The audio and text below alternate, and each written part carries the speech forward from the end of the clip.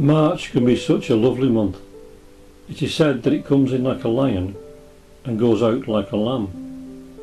This particular day was at the turning point, as it was mid-month and the day was cool but sunny. It was beautiful for walking, in fact, and I made my way to Darwin Tower in Lancashire. It was built in 1898 to commemorate Queen Victoria's Golden Jubilee, and also to celebrate the victory of the local people to have access to the moors. Another name it has is the Jubilee Tower. The way was through Bold Venture Park, a picturesque bridge between the small town of Darwin and the tower. The climb was steep, and I was glad to find a bench just beneath the tower to sit and enjoy my flask of tea and my sandwiches. I was surprised to see a large group of people enjoying a picnic in front of it.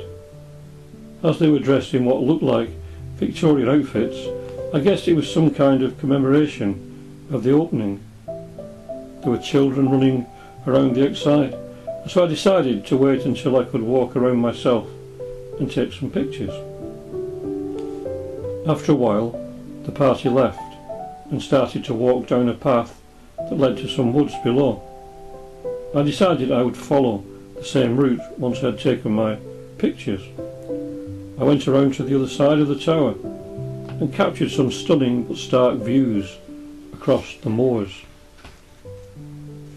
I thought that the party would by now have reached the bottom of the hill, and so I was prepared to follow them down.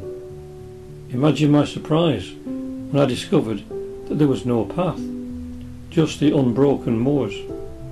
I walked up and down, thinking perhaps I'd mistaken the location, but there still was nothing. After a while, I sat on a bench beneath the tower and began to speculate on what might be the reason for this phenomenon. Had I somehow slipped back in time? Was I going crazy? Was I having hallucinations? Maybe the coffee was too strong. Making my way back down the hill the way I had come, I started to contemplate. How many paths had I walked in previous lives, perhaps in Egypt or ancient India? I thought of all the people and places that I had become familiar with, just as in this life.